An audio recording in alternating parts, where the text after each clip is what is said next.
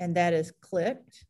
And I wanted to introduce Maddie Shepard and Christie Mudd, and they work in the deeper learning team. So they work in the same shop as I do in curriculum design and learning innovation. I don't even know the right words there, but they work with me.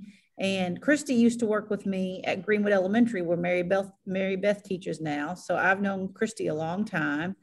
Do you guys want to tell a little bit about yourself to our people? Mm-hmm. Sure. I'm Maddie Shepard. Like Mimi said, on the deeper learning team. I like long walks on the, no, I'm just kidding. I primarily work with elementary, although all of us kind of work on all of our district-wide projects. So we often find ourselves working with everyone all over the district. We're super excited to talk to you guys about performance assessment today. Hey, and I'm Christie Mudd.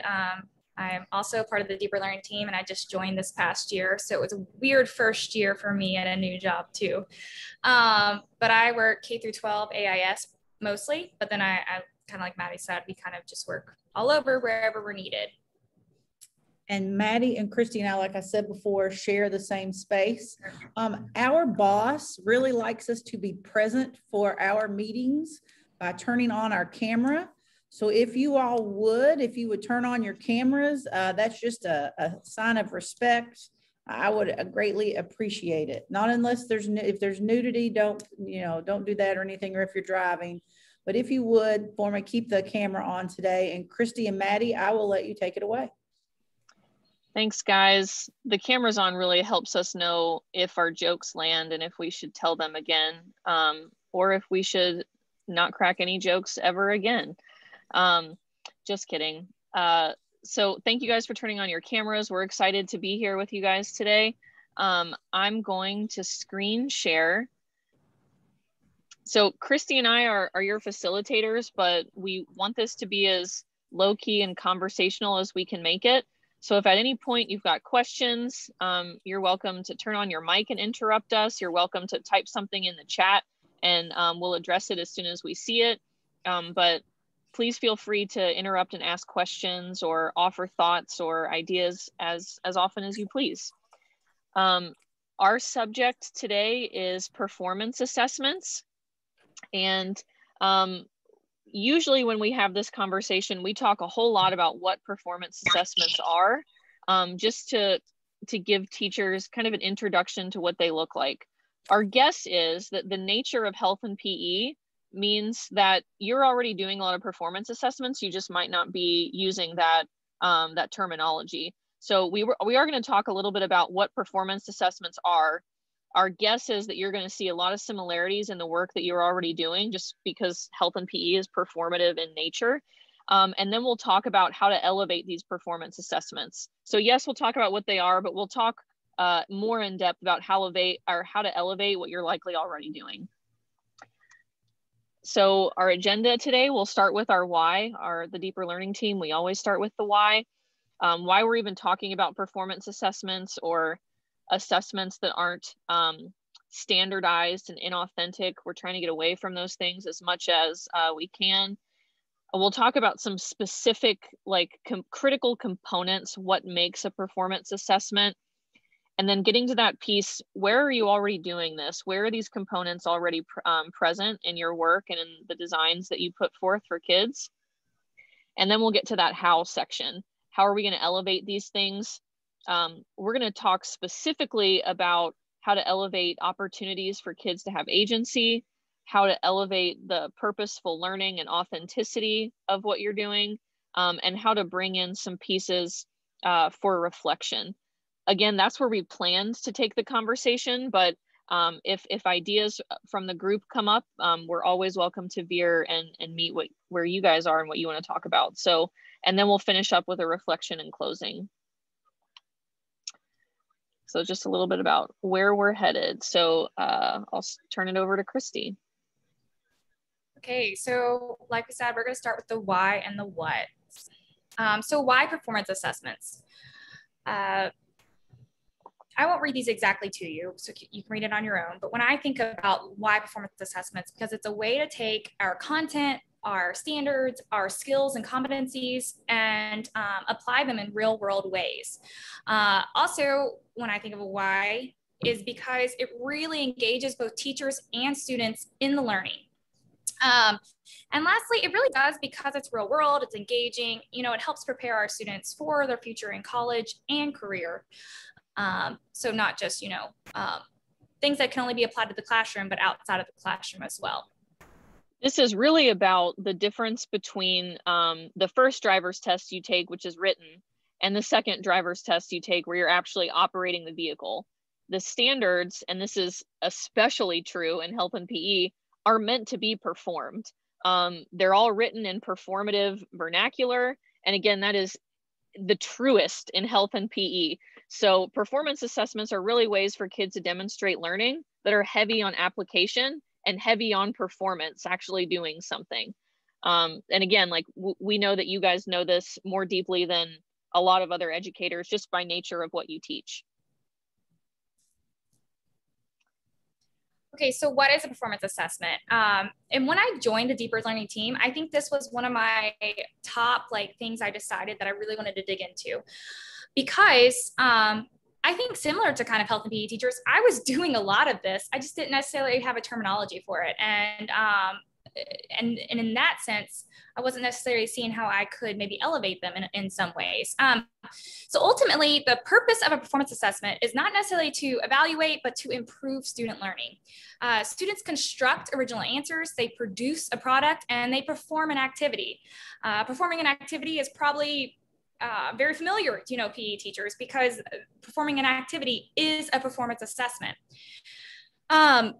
A big thing is not only does it measure their thinking and the reasoning, but it measures how they apply it. So like Maddie was saying, with health and PE, there is a lot of application. And, it's not just that, oh, someone's skipping, or they're, doing this sort of physical activity that I can say, oh, that's what that is. It's actually also being able to do it and perform it. So it involves the demonstration and application of knowledge, skills, and competencies. And before we jump to the next slide, I will just touch on the right side. This is our 4P template.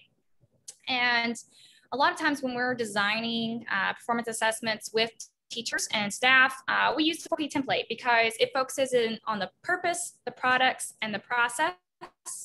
And the process is kind of where everyone already is really comfortable, but elevating can sometimes be adding that purpose and that product. But Christy, are you going to be sharing the slide deck or sharing the 4P? Oh, yes, I can go ahead and share the slide deck, and then also we're going to talk a little bit more about the 4P shortly too. Yes, go ahead and drop that in there. We do have some work time scheduled for design and application, and we'll definitely want to make sure everyone's got access to the slide deck at that point, because there are tons of resources and videos and templates and all kinds of things that you can use at your own discretion. So I want to make sure that's in there. Okay, if you go to the next slide, Maddie. It's in the same slide, but we underlined, oh, sorry. So here we underlined perform an activity and demonstration. And we wanted to underline those because although this whole slide kind of talks about what a performance assessment is and the definition, these are words that we know are probably already extremely familiar to you as PE and health teachers, performing an activity and demonstrating. So we wanted to show that, kind of like Maddie said, PE and health already lend themselves very closely to performance assessments. Mm-hmm. So we have some partners that are kind of authorities on performance assessments, and these are some of the critical components that make a quality performance assessment. So before we go into that, I'll say, are we going to have 100% of these components 100% of the time? Probably not. But the important thing is that we're aware of these components and we intentionally design for them when we can. They're probably happening intentionally and by accident all over your classrooms and all over your learning designs. But putting these out there and just being a little bit more aware and intentional around these components will help us be better designers of assessment experiences. So big pieces, assessments are open-ended. That allows for kids to have choice and voice. and how they demonstrate something and how they apply something in a way that makes sense for them. It aligns to learning targets and 21st century skills. While assessments are very much about standards, and we all have standards no matter what we teach, they're also about competencies. Our JCPS backpack of success skills are our district competencies. Now, side conversation, competencies are more broad than standards. So for example, take effective communicator. There are tons of more explicit skills that are often organized into standards that make someone an effective communicator, but it's a bigger, broader, more encompassing skill. All of our performance assessments encompass those standards, but they're also about our competencies. And again, in health and PE, all of our competencies live and breathe in very organic ways. So our performance assessments should be assessing standards. We should also be assessing and giving feedback on our backpack skills. How are kids becoming more productive collaborators? How are they communicating with each other? Those types of things. And again, real application. So we know that filling out a multiple choice test, although obligatory sometimes, isn't the highest order type of application for a lot of skills and competencies. So I often ask myself, if I'm designing something like this, where in the world would a person like actually have to use this skill or standard? And I try to construct an assessment opportunity that mirrors that scenario the best that I can with the resources that I have. So just think about authentic ways for kids to apply what they're learning in your classes. The last three quality performance assessment components, the criteria for success is really clear. Now, the piece about this piece that isn't written here in black and white, but is important, is with the timing. We all develop rubrics. We all sit in, PLCs or have planning time, and we know what we're looking for with an assessment. A good performance assessment shares that and makes it real transparent with kids. So as early on in the process as you possibly can, sharing that rubric for success. What does it look like in an observable sense to know that I have something or can do a skill? So sharing that criteria as early on in the process and in as kid-friendly of a manner as you can really helps the kids zero in and know exactly what's expected, and then attack learning opportunities to shore themselves up for that final assessment. In line with our district goals, vision, and initiatives are that it's fair, culturally responsive, involves lots of perspectives, and is accessible to everyone. And then results in originality. It's original to the student. There's multiple ways for kids to express and do, and there's some choice in that. It's not as rigid as some of the assessments we might see more traditionally or in some of our core classes. Do we have anything in the chat we need to pause on so far, friends? No, but I was thinking, Maddie, just really quick before we jump into the next part. So what might be, I know we've talked a lot about health and PE already lending itself very much to performance assessments. So like, what do you envision, like if we said a performance assessment in PE, might look like? I guess to make it very clear cut. So for example, if, you're all standards, I think we tried to look at them with Mimi and about like skipping, like a skill that kids had to learn was skipping. So the skipping itself, is the performance, but now we're going to kind of look at it through a quality lens and things like that. But I didn't know if you wanted to kind of share, like, just so we're really clear when we say performance assessments in PE, like that fact that they're already being done. Or yeah, Mimi, if you want to chime in, I just thought we might want to be, clear there. Does anybody have anything that pops into their mind? The first thing that pops into my mind, I mentioned it in an earlier session, was tinkling. If students are recording their own tinkling routines, and I had Christie and Maddie were the ones that held the polls for the pictures that I sent out to you guys about the fact that I had these tinkling polls that you guys could use. But creating your own routine to tinkling was one of the things that popped into my mind. What are some things that you guys think of? Let me pipe in real quick before I forget this. I think one of the things that could really help us elevate our work in this arena in health and PE is capturing this. I can't tell you how many times I have sat in defenses at schools, and we're really trying to probe kids for, you know, how have you worked on becoming a productive collaborator? How have you grown in this skill or that skill? They talk about work in PE and classes all the time, but rarely have they captured it. So if helping kids capture the learning experiences that they're taking part in to help develop those skills, like that would really shore them up in a way to really to help them connect what they're doing to why they're doing it, because they're definitely doing it in your classes. We could do a better job at helping them capture it because it's happening all over the place in health and PE classes. The other thing I'll say is I think a lot about health. We've talked a lot about, you know, specific examples with PE. I know that the health, I don't know if standards is the right word, but are extremely skill based. I think one of the big skill umbrellas is decision making. So creating a very specific rubric on things you would have to observe to know that a learner has mastered all of those sub skills under decision making, making that clear cut up front, and then giving them authentic opportunities in which to practice that decision making, and most importantly, giving them feedback on it, is an example of how this might manifest in a health class. But now I'll shut up and defer to you guys. Mimi asked, where do you see this kind of taking shape in your classrooms, or what are your thoughts so far? Yeah, what are some things that you guys see as performance assessments that you do in your classrooms? Maddie, I might have jumped ahead because this might be also kind of read our breakouts around, but it's up to you. I didn't know if I jumped ahead. That's okay. We'll chat.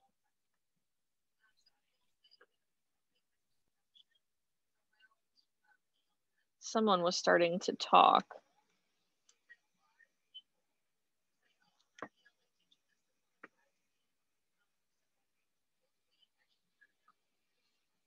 All right, well, we do have this planned discussion later, so we'll just address it later. No big deal. Oh, look, there we are. So we're gonna put everyone into breakout rooms and give you a smaller group with which to discuss these questions. What connections can you see with the work you're already doing? How are your assessments performative? How do you share the criteria up front? How do kids have choices? How is it authentic? And then the only other job you have other than discussing these two questions is to choose a spokesperson, so that when we come back about 5 to 7 minutes after going into our breakout rooms, we'll share out, synthesize, and then we'll move on to the next piece. So, Christy, do you want to go over breakout instructions?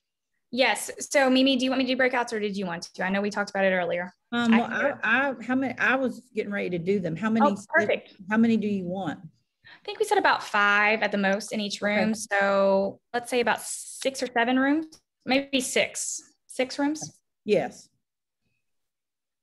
And now what are their instructions again, just so they're all listening? All right. So instruction or direction number 1, discuss these two questions. What principles or components of performance assessments are already present in your work? How are you doing any of the 6 components that we went over in previous slides? And the slide deck is in the chat in case you need to look over those. And then the second job you have after you discuss that is to choose a spokesperson to share out with the rest of the group when we come back. Any questions about that before we're deployed into breakouts? Okay. All right, I hear none. So again, 5 to 7 minutes. We'll send out a message before we bring everyone back. Happy discussing.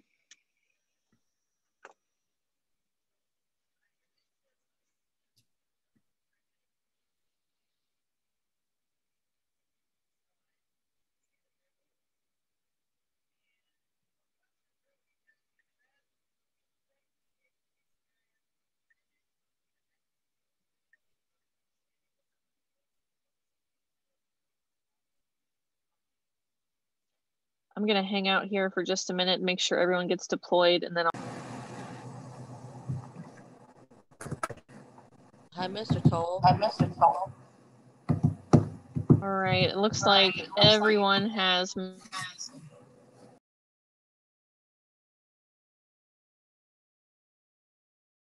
Maddie, I think you're muted. Sorry about that. I'm going to throw these questions back up on the screen for us to discuss before we move on. So we'll just go breakout room by breakout room. The speaker from breakout room 1, share what you guys talked about.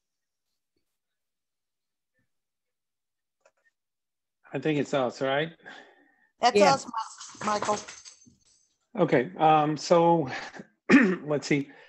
We answered the 2 questions, and there are connections. We can see connections on all the 3 words that we discussed. We got a virtual field day, a workout with videos and different things that the kids share, and then the other one was Barb, you can help me.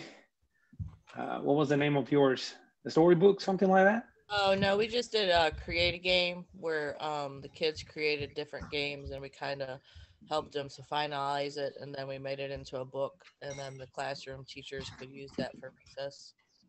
Awesome. Yeah, so we went to all of the different 6 performance assessments, and they fit on all of them.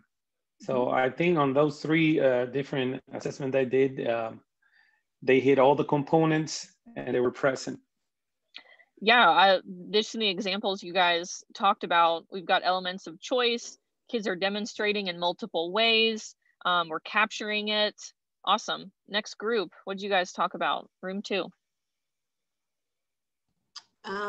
We talked about actually how we do those assessments in class.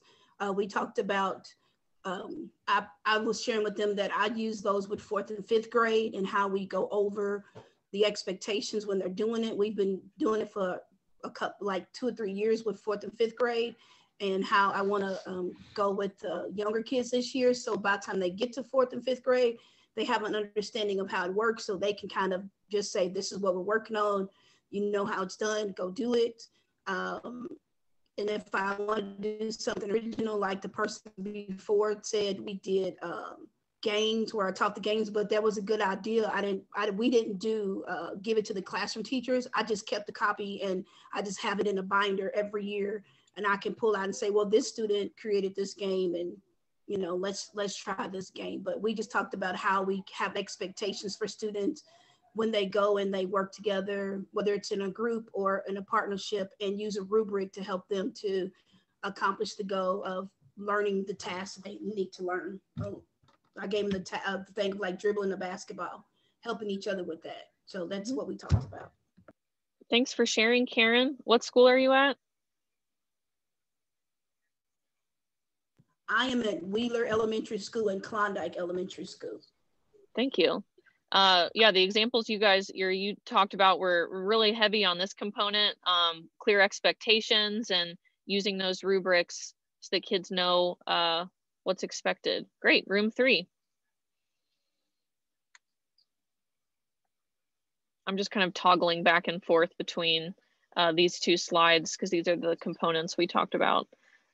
Room 3.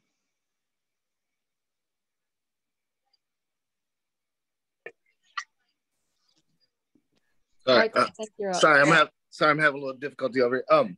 So we kind of talked about, can everybody hear me? Yep, loud and clear. Awesome.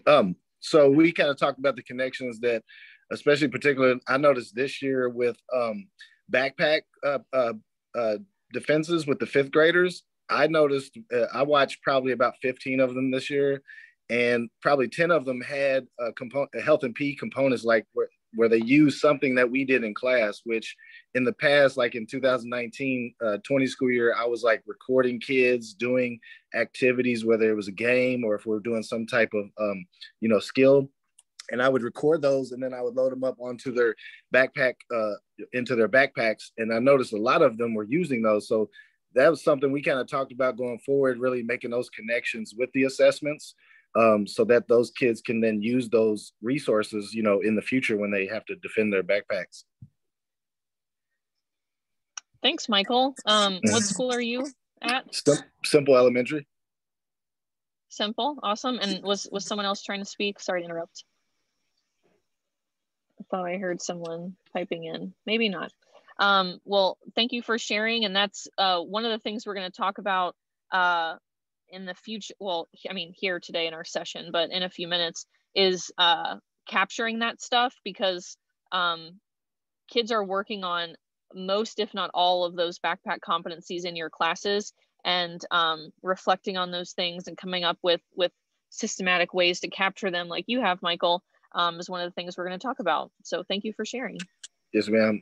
Which I kind of like. I like the idea of the backpack, connecting it to that, because it kind of makes it more real world. Like, you know, that these skills are something that you're going to use in the future. And the reason why we're doing it is because of this. You know, we want you to be competent in this skill or whatever. So I like how that we can connect those to the backpack skills. That's right. Thank you.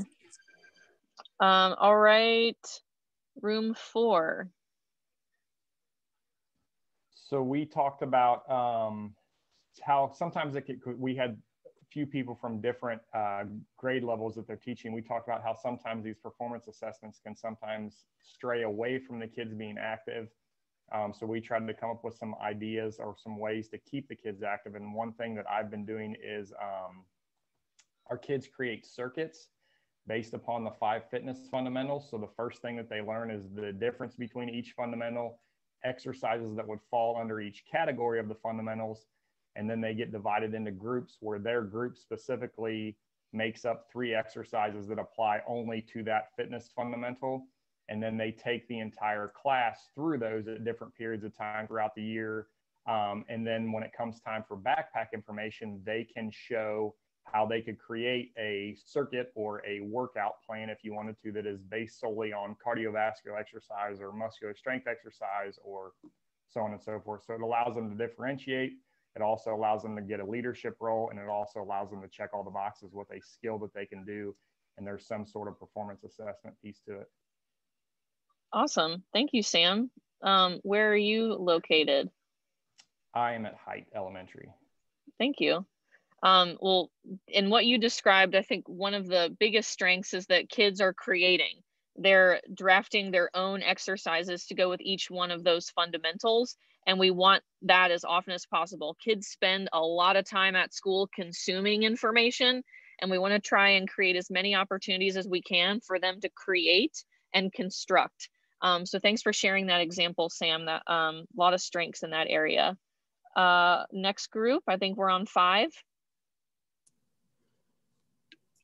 I'll go ahead and speak.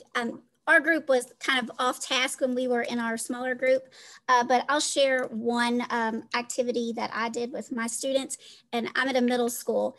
Every 6 weeks, they have a project they have to do. But probably my favorite is it's around sportsmanship.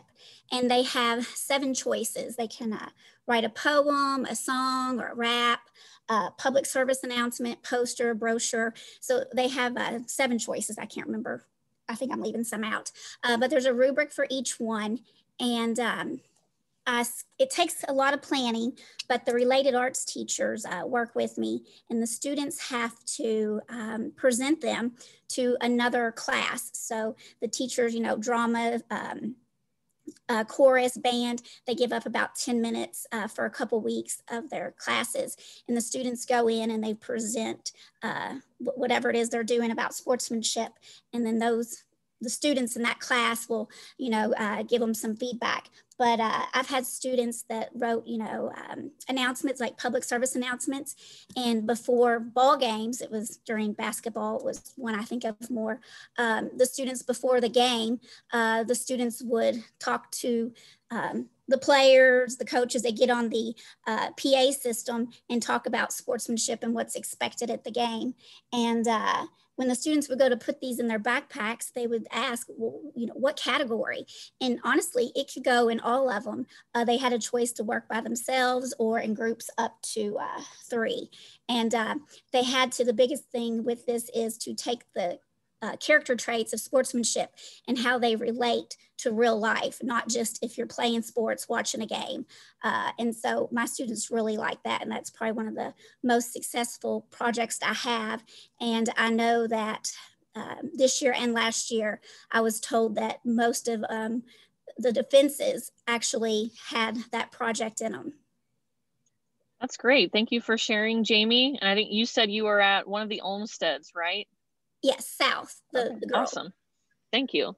Well, I think that's one of the biggest strengths of this discipline, health and PE, is that everything that we do translates into real life. Kids get better at working in groups, communicating, dealing with constraints that aren't favorable to them, all kinds of I hate the term soft skills because these things really aren't soft. I think they're difficult. But these competencies kids build skills in a lot of ways in these classes. And that was a great example to show the real world applicability. All right, who's next? Group 6.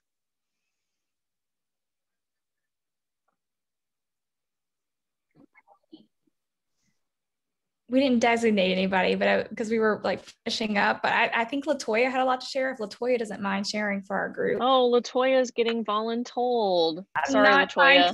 She actually did a really amazing job and she doesn't want to share, you know. I'm used to it.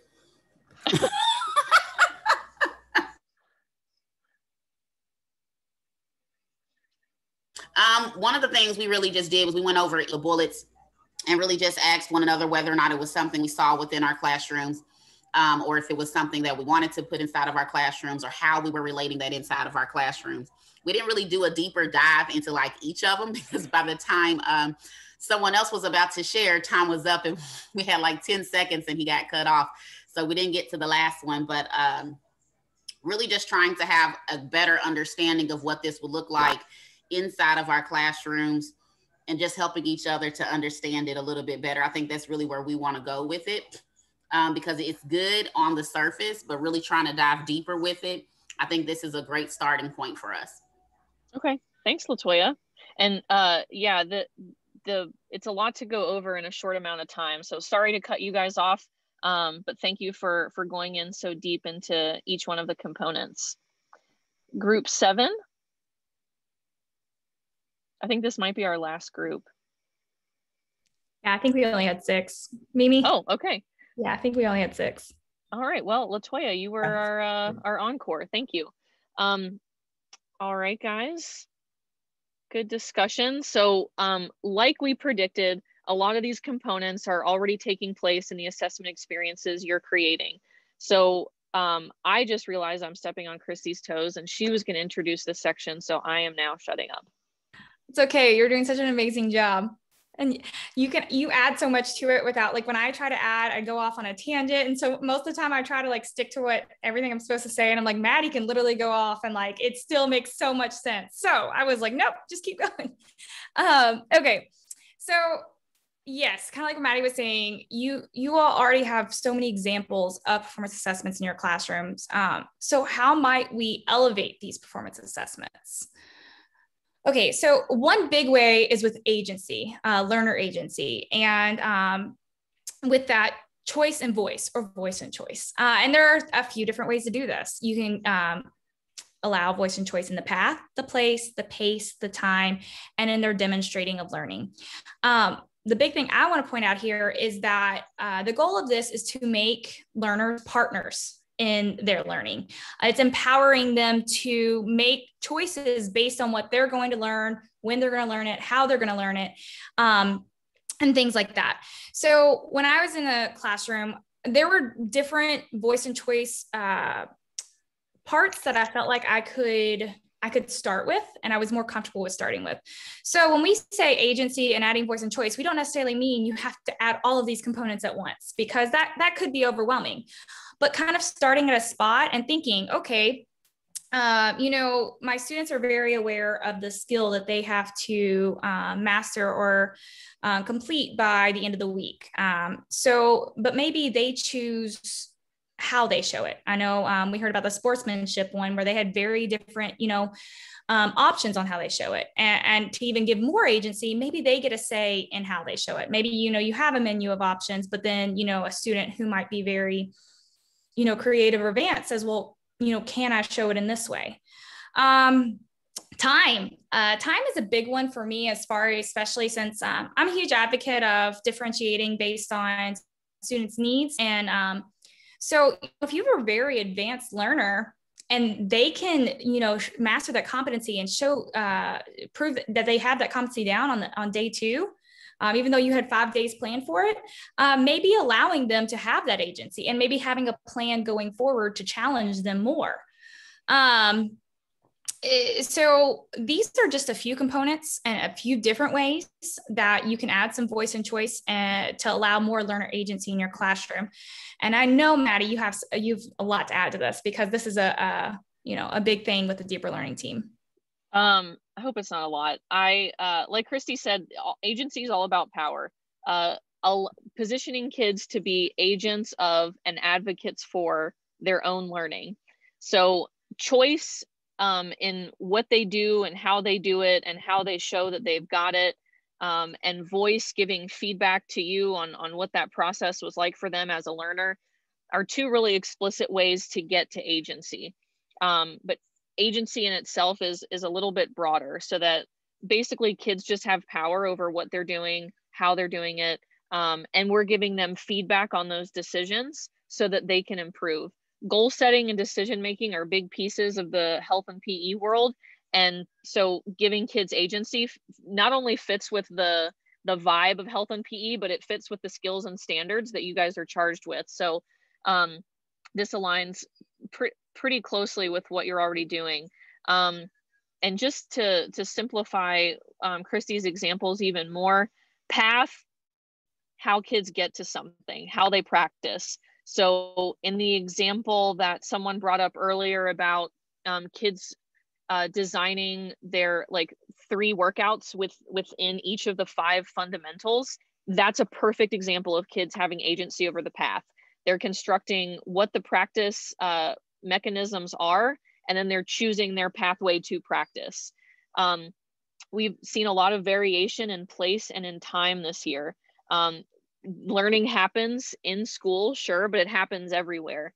And so how can we empower kids to show us what they're learning outside of our gym or our classroom? Because that learning counts too. And then pacing, like Christie said, some kids are ready to move faster or slower with different skills or competencies. So how can we set up our classroom design in such a way where, or not our classroom design, our instructional design in such a way where kids that need more practice with something can have it, kids that need more time with a teacher can have it, and kids that are okay to move on to the next piece in a guided, structured way, how can they do that? So a little bit about one way to elevate our performance assessments is by offering opportunities for choice and voice so that kids can develop agency. That was a lot, sorry. The next piece is to elevate the purposefulness of what we're doing and authenticity. So like you guys talked about in your discussion groups and alluded to when we were sharing, everything we do in health and PE translates to real life. It might not be the sport or skill per se, but the collaboration that's involved in that, the resiliency and staying committed to something you might not have an affinity for in the beginning. Or being a team player, just how to be on a team. So how can we relate the overarching purpose of these things to kids? How can we help them understand the why for what they're learning in health and PE? I bet a lot of the stuff that you guys plan, the why is obvious and kids aren't asking, but some of the things we do need to let them in on the why and show we're skipping to get some physical activity and skip, but we're also doing this so that you can practice learning a skill, practice being resilient, practice trying and failing and trying again. In one of the groups that I popped into during the discussions, you guys were talking about how PE at the high school level is required for graduation. reminding kids of that is important. Reminding them of why that's true is important as well. Although I don't always agree with the powers that be in our state that make decisions about education, this one makes a lot of sense. Why did decision makers decide that kids need to pass PE to graduate from high school and show that they're ready for the world? Well, yeah, it's about physical education, but it's also about developing healthy practices and healthy understandings of your social, emotional, mental, and physical health. How can we bring kids into that larger, broader why? And then how can we connect, I kind of talked about that, what we're doing to authenticate the task. So just taking time, and I mean, for me, it's as explicit as writing it down in my lesson plan and literally setting a timer to talk about it, to make sure we do take time before we jump into the lesson or jump into teaching a skill, that we do let kids in on why this is important. Why is it important right here in the now, but why is it important for you in the future as well? And I talked to Maddie about this a lot. So I taught fifth grade for a while, and I was saying that the majority of my students loved gym and PE and things like that. But as I taught her in older grades, I did notice that there were more kids who sometimes didn't like physical activity. They didn't like sports. And which is kind of odd, because like I said, most students are like, oh my gosh, I'm going to go to the gym, I'm going to get to run around.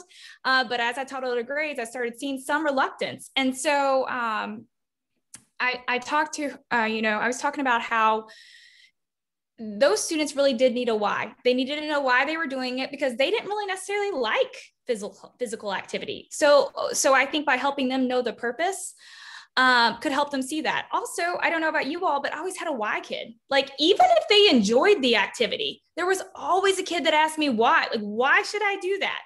And so kind of having that purpose, or even co-constructing the purpose. Maybe you don't even tell them the why on that first day of class. Maybe you say, well, you ask them, why might we be doing this, you all? Have them have some, empowerment over that why. And then you can revisit that. And Latoya, you don't have to speak on it, but something Latoya said in our small group was that she just mentioned that she had a purpose. She has a purpose for everything she does in her room. And she said, she kind of even mentioned that that way students always knew why we were doing something. And she said, and there was value behind it. So if something didn't have a purpose, it might not necessarily have that same value.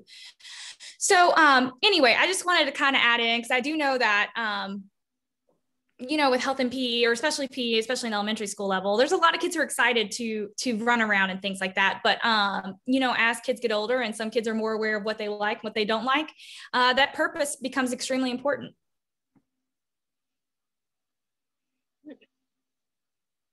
And making these discussions, or like Christie said, even co-constructing them with the kids, making this a habit is super important.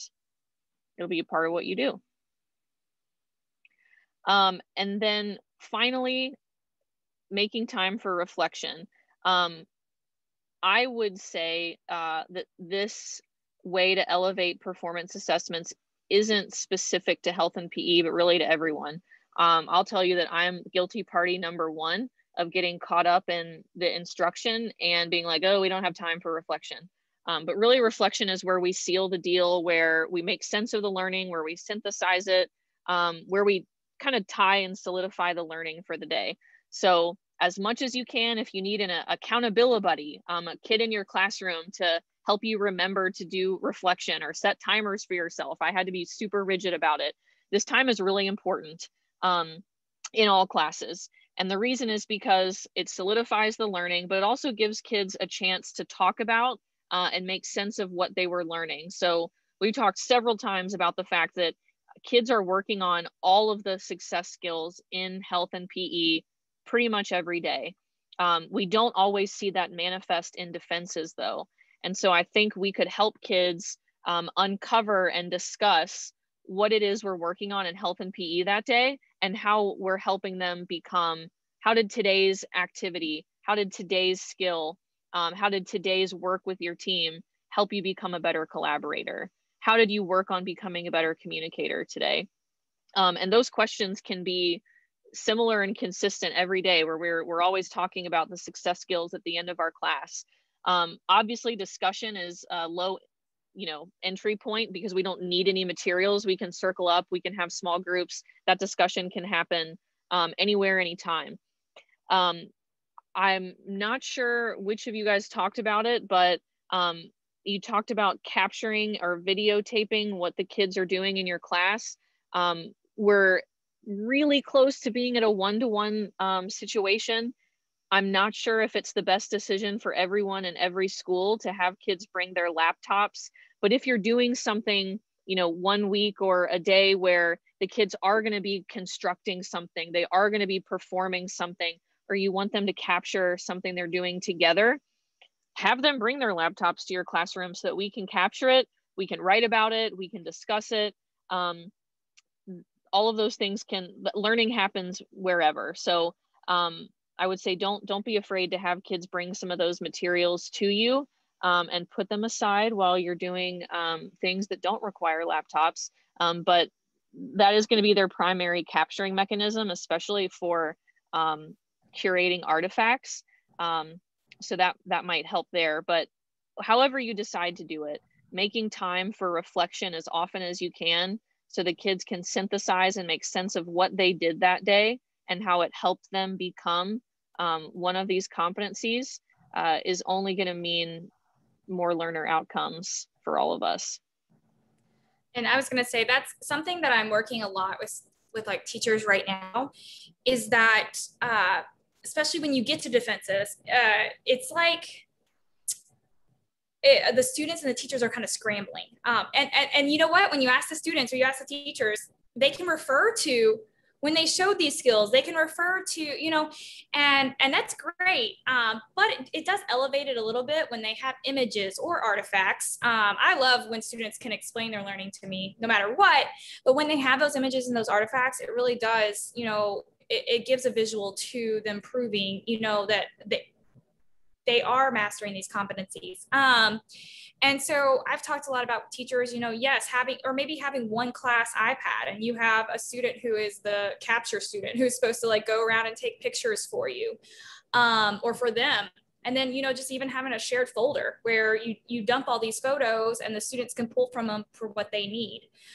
So I think Maddie hit on that a lot. I do think a lot of you all have mentioned, and I'm kind of guilty of, yes, having those reflections or having those discussions, but how do you have something concrete for those students to refer back to that also kind of solidifies, yes, the learning in their brains, because we know visuals can also help make those connections. Mm-hmm.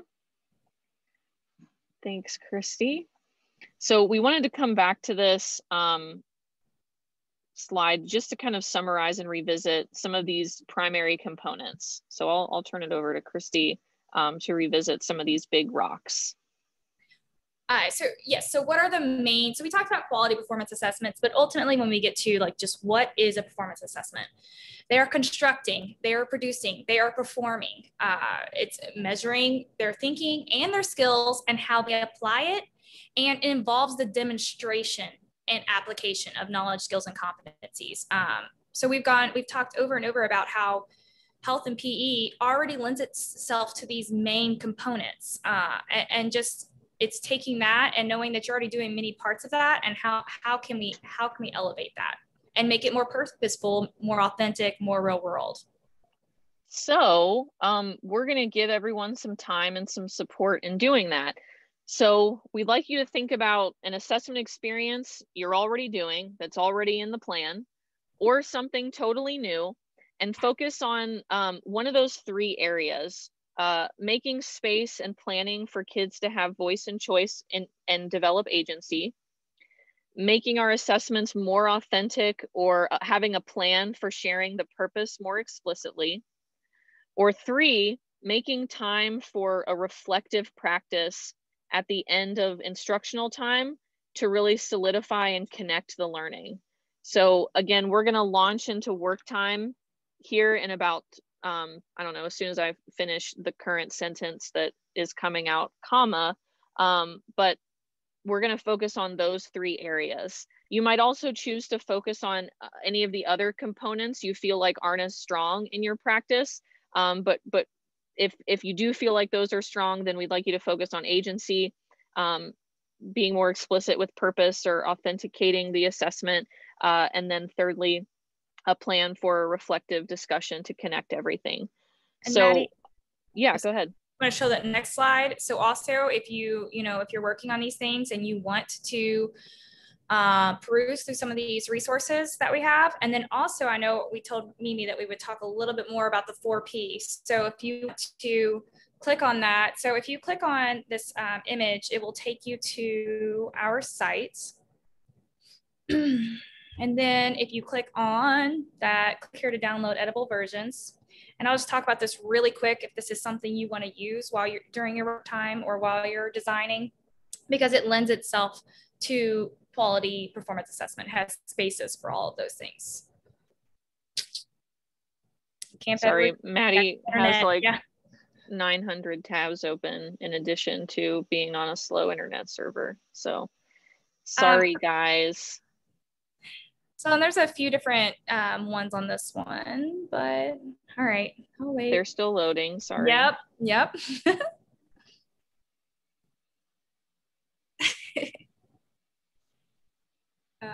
These have actually some resources and examples too. All right, so the good stuff starts on slide 5 and continues. This is one template we just have several versions of with some small minor tweaks, just based on what works best for you and your brain. But you'll notice on them, especially if you go back to 6 for me, mm-hmm. This is the one I use the most.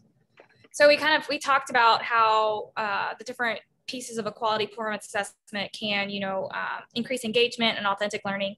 So here we have the purpose, products, and process. So on the purpose, that's where it'd be your skills and your standards. So your PE and health standards. Maddie, could you make it big if you don't mind? No, I see some people green. Oh no. Okay. I mind so much. No, I'm kidding. Okay, here we go. Much bigger. So on the left, you would have your skills and your standards. So that would be not only your health and PE skills and standards, but also your backpack skills. You might pose a authentic problem like tied to whatever skill that you might have. And then you think of the end product. So I go back to kind of that sportsmanship activity we talked about and how there was a bunch of different end products or different ways that they could perform it. And that would go there. How are they going to show their learning, when they've mastered it? And then success criteria is kind of your rubric. What it's going to look like, right? And then the process is just in the center. That is kind of your day-to-day lesson plan. Like day 1, what are they doing? Day 2, what are you doing? Day 3. But we use this a lot because it really, as teachers, we are already doing the process. The process is already there. That's our lesson plans. But by really think about the purpose and the different products and how we can give voice and choice in, both of those, is how we move from just a performance assessment to a quality performance assessment that's more real world, that's more engaging, that puts a purpose behind what they are doing in class. Our colleague that did a lot of the drafting of this, when he uses this, he says, blue, then green, then everything in between. And I find myself saying that every time I pull up this file. So blue first, that's our why. That's the things we have to teach and what it looks like when it's mastered. Then green, how kids will demonstrate to align with that criteria, and what kind of challenge, question, or problem can we root this in so that inquiry is a part of the process and it's authentic. And then everything in between, our process, our plan to get there. So okay. I'm going to reiterate the path one more time on how we got to this document. So I pressed escape like 3 times. So Mimi, did you want to say something before Maddie? Yeah, I'll let Maddie finish, and then I wanted to say a couple of things. Okay. So we've got this resource slide. Some are videos, some are websites. The quality or the picture of the 4P over here is what we clicked on. That takes you to our website. And once you're at our website, you can click the download editable versions of these templates button, and then you'll make your own copy and be able to work on them yourself. It'll be saved in your drive. The only other thing that I would explicitly call your attention to is the Colorado Department of Education Assessment Resource Bank. They do have some health and PE examples, and as you guys know better than most, oftentimes deeper learning examples in the related arts, including PE, are fewer and further between. But this resource has those things. So I wanted to call your attention to that before we go into our work time. And then Mimi, did you have a few words as well? Yeah, I know some of you might be overwhelmed right now. So everybody take a deep breath. I appreciate the fact that there are so many links in here. I wanted to share something with you myself to give you guys an idea. And it's something that the secondary PE people have been working on that I think will lend well as you get ready to go into your work time. And that is, I'm going to share my screen for, well, actually, I'm going to put the link in the chat first. Mimi, it might help also, when I envision this work time, you could also just think of an activity you already do in your classroom and just how like one tiny change or one small thing you could add to make it quality or to add more voice and choice. So literally it could be, oh, I already know I teach this, but you know, next time I do it, maybe I'll let the students choose, you know, what day they do it or, you know, something like that. So I do know it can be very overwhelming. So I do envision that this could simply be taking an activity you already kind of have and even altering it just slightly, but I'll let you go. Sorry, Amy. So I just shared a link that has a list of performance assessments that people, if you are needing something that you could use, and this is something that we're going to be doing throughout the year with health, but this is something, the tab for PE is already here.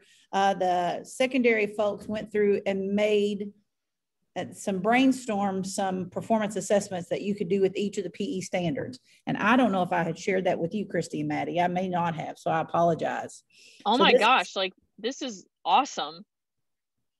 So we went ahead and tied it to the backpack folders as well. So let's say that you're Michael Stallings or Jamie Powell and you're thinking, hey, here's a food diary. Like that could give you an idea, and then your work time, you could come up with an idea for a food diary. Now, you've got all those links.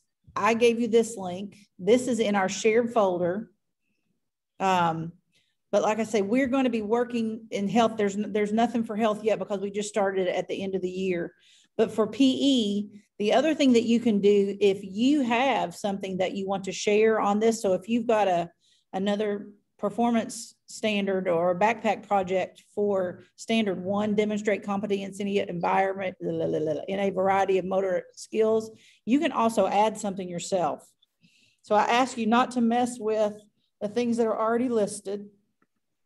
But if you have an idea that you want to add to this, go ahead. And then these are just check boxes that we've done.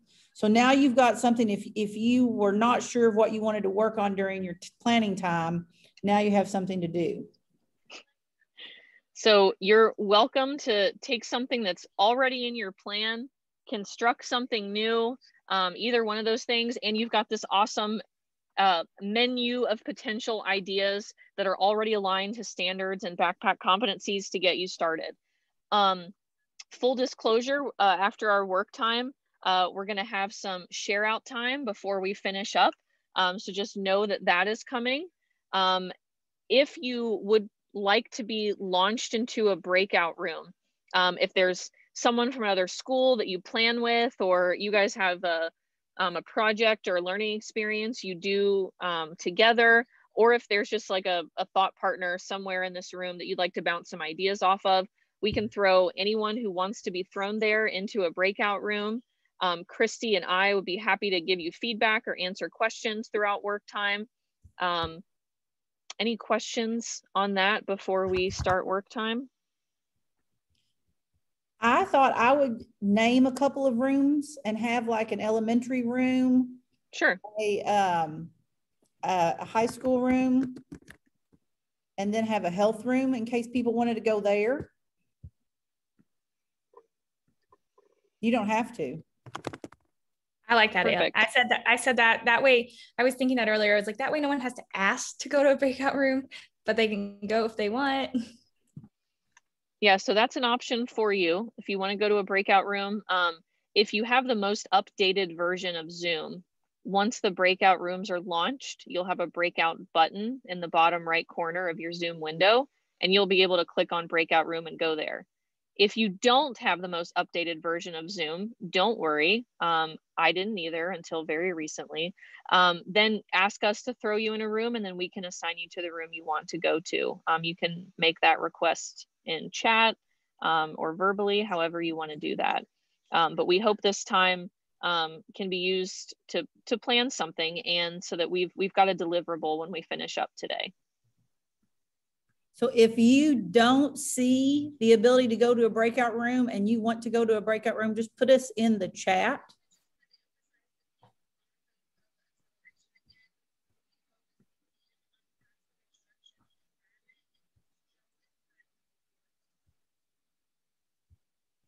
All right, we've got some requests coming in, so we'll work on assigning those folks that put those requests in, and then you're welcome to make those requests throughout the work time. We had allotted 20 minutes for this, so we'll set our timer there and see where we are at the 20-minute mark. And then we'll come back and share before we finish up and reflect. And then again, Christie and I are here as well to answer any questions or hop into a breakout room or give feedback or any of those things. Okay, I'm struggling to figure out how to make a middle school room. So if you are middle school, you can just go to high school as well. If you're middle school PE, just go to high school.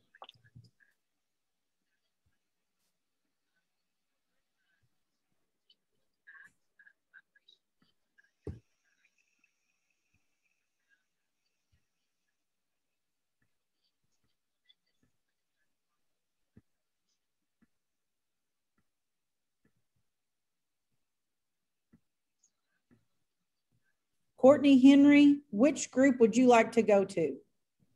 High school, please.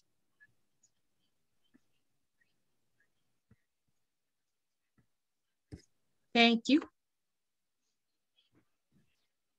I keep trying to help you assign Mimi, and every time it moves the names when someone else leaves. I hope I'm not accidentally sending somebody somewhere else.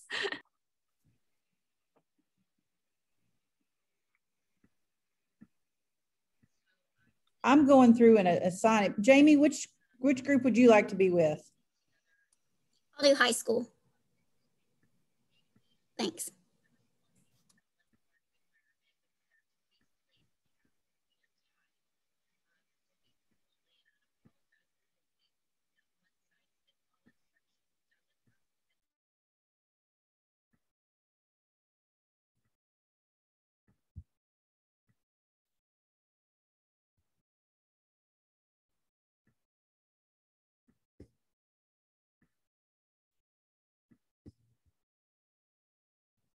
Kyle, I just sent you an invite to go to high school. I figure that's where you want to go.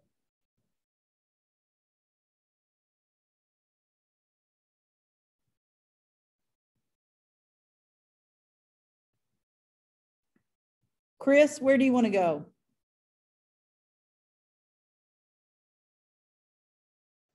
High school's good.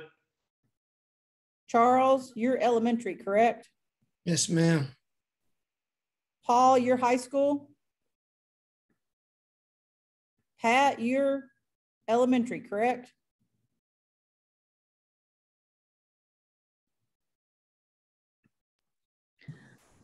High school. Oops, I assigned you to the wrong one. I'll get you back. Yeah. Okay.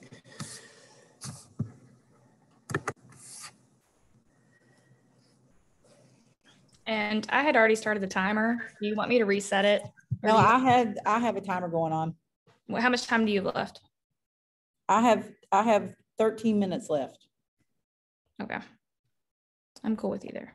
If you think 13's enough, then that's fine. Fine with me. You might want to pause recording too. I should have told you that the other, or I guess I could. Do you want me to pause it? Can we add like 5 minutes to the timer just because some of our folks just got in?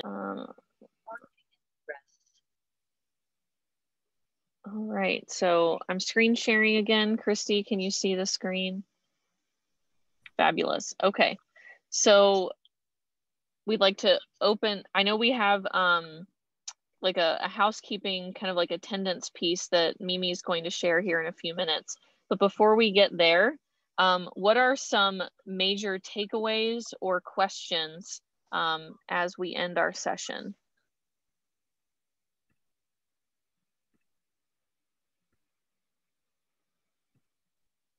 You can put it in the chat also if you're not comfortable with unmuting. You can drop it in the chat. Yeah, the chat actually might be better.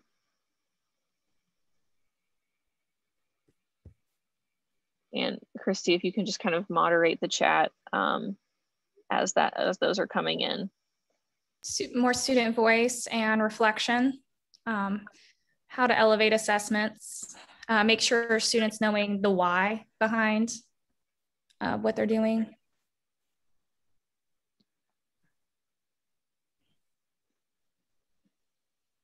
Awesome. Well, those were the big learning targets, so that's good. Enjoying hearing from other PE and health teachers, like their ideas and how they elevate their assessments and like their why behind theirs. I will say that I actually enjoyed hearing a lot of the examples from classrooms too. Mm-hmm. Likewise. Beginning with the end in mind. So thinking about the end. The 4 Ps template.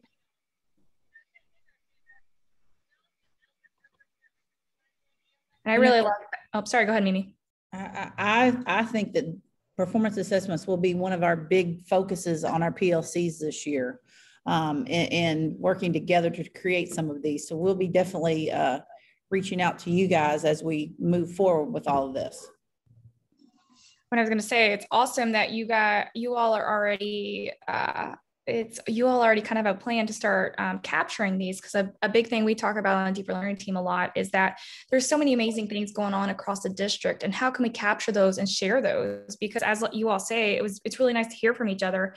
And sometimes you work in such silos, especially if you're the only PE teacher, health teacher in your building, but being able to hear ideas from each other and share those ideas. And, you know, Mimi, with you already having a plan for like how to kind of capture that physically, so that if they can't be in the same building or they can't be in the same space, you know, having that shared space to share ideas. And if performance assessments are something you want to dive more deeply into, or it's your jam and you're already there, we do have a performance assessment micro credential. There's I don't know about 1 million, but probably thousands of micro credentials out there from vendors like Digital Promise. NEA has a lot of micro credentials on literally anything you can imagine. But our district offers one-time stipends for completion of those credentials. And the micro credential in itself is just a task to show competency. So there are some suggested resources and learning tasks, but the micro credential in itself is just a task to show competency. And so if folks do go through that process and submit those learning tasks to show competency and they are approved by the vendor, either Digital Promise or NEA, we do offer those stipends because you've shown competency in something our district values. In this example, it's performance assessments. Mimi was involved in our performance assessment micro credential pilot a few years ago, and so is a great resource on all things micro credentials. And I'm not sure what the plan is to zoom in on performance assessments this upcoming year, but those micro credentials offer a lot of really good resources and tasks to apply this to your everyday. So if we have a group of folks that would be interested in learning more about micro credentials, we could get a group of people and go through it together. That would be a great way to to really look on these and hone these in together as a group. So if you would be more interested in learning about micro-credentials in performance assessments, why don't you email me and just let me know that you're interested, and then we can follow up, and we might follow up with Christie and Maddie, because it's been a half a second since I've really delved into the micro-credential world. But if you would be interested in getting some stipend and working as a group on getting those micro-credentials, then why don't you shoot me an email? I believe our resources page has some micro-credential stuff on it from Justin too, because I know that's a big thing he has worked on. So if like you're like, I don't even know what that is, so there's a little bit of a link there. Cool. All right, well, thank you guys for your time and attention. Any other questions or any support you might need along this line of performance assessments or learner agency, or if you want to take Mimi up on the micro-credential offer, we can help as much or as little as you'd like. We support the whole district in a lot of ways, so we'd be happy to help out. I'm Maddie.Shepard. I'll put my email in the chat. And Christie is Christie in person and Christina on email, and she'll put her email in the chat as well if you want to follow up on anything. And then I'll turn it over to Mimi, because I know we have some housekeeping wrap-up stuff before we finish this session. But thank you guys. So while we have a question and answer, if people have things for Christie and Maddie, I'm just launched the validation question in the chat. And Maddie and Christie, I will give you access so you can see the feedback from this, but everybody is going to be answering a question.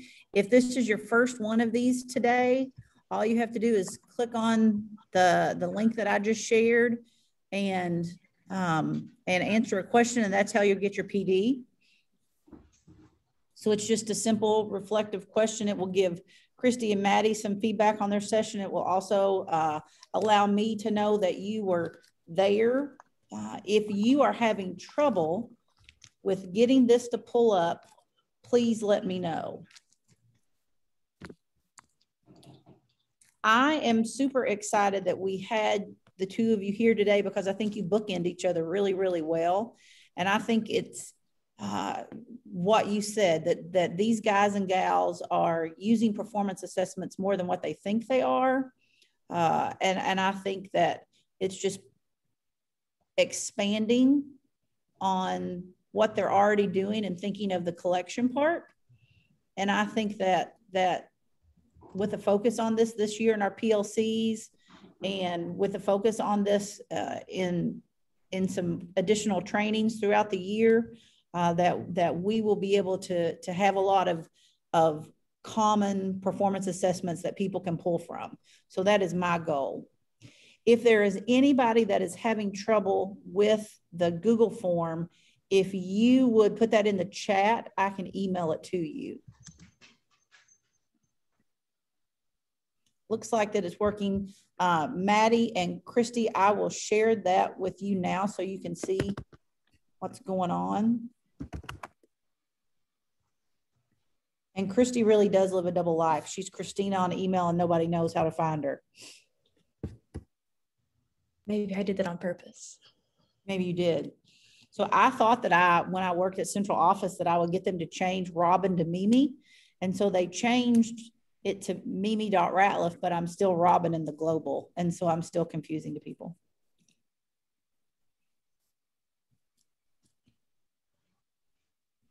I'm going to go ahead and click the stop recording button.